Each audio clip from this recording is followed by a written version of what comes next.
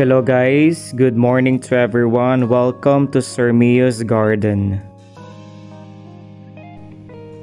Sir Mio Vlogs is here. Please do like, share, and subscribe.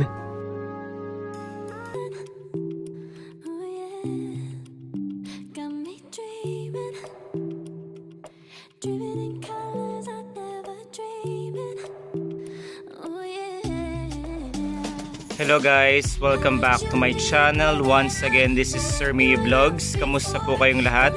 I hope you're fine, safe, and healthy. For today's vlog guys, I will show you the easy and simple ways on how to propagate the very in-demand and popular houseplant, indoor plants in 2023, no other than the plant spider. So this is called the Chlorophytum comosum, or popularly called as spider plant.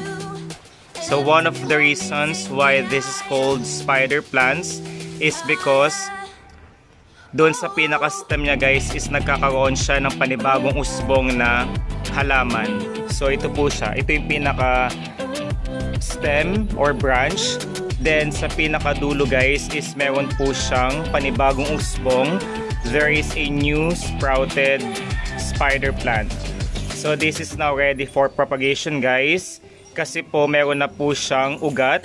So these roots are called aerial roots. So what will I do is to simply cut the stem.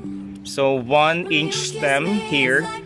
So magkakat po tayo ng 1 inch na stem sa pinakataas. Dito po. Then this plant will be directly planted in the soil.